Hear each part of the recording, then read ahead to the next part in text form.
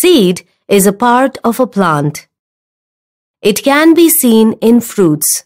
Seeds are important because plants grow from them.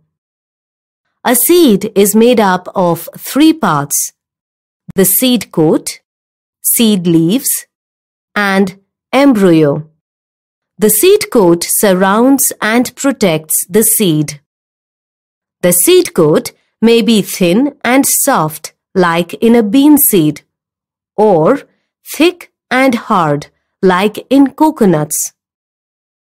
The seed leaves of the young plant stores food for the baby plant.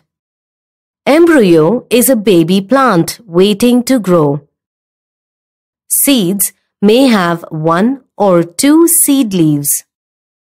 A grain of grass has only one seed leaf, while a bean seed has two seed leaves.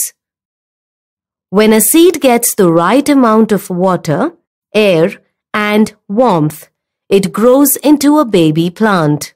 This growth is called germination. Watch these mung beans germinating.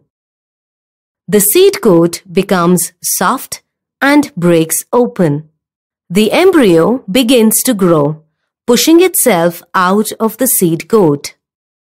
A baby root grows underground and a baby shoot grows upwards. The seed has now become a baby plant with a root system and a shoot system. Seeds are an important part of our daily diet.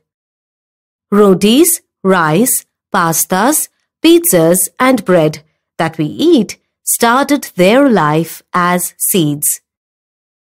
Grains, pulses, and cereals are all seeds.